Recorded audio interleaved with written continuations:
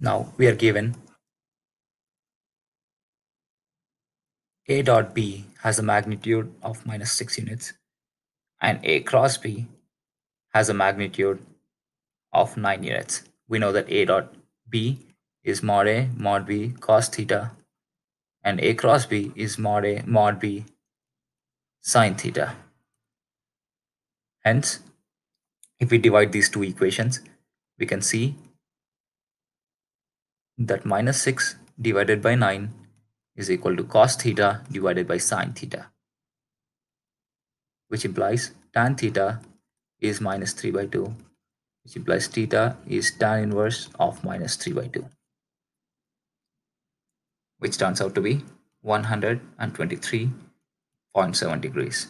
Now notice that mod A mod B are positive, and now that A dot B is negative, it must mean that cos theta is negative. Similarly, sine theta must be positive for A cross B.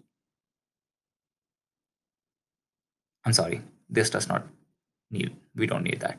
Now, because cos theta is negative, the angle between the two vectors must be more than 90 degrees, which is evident here.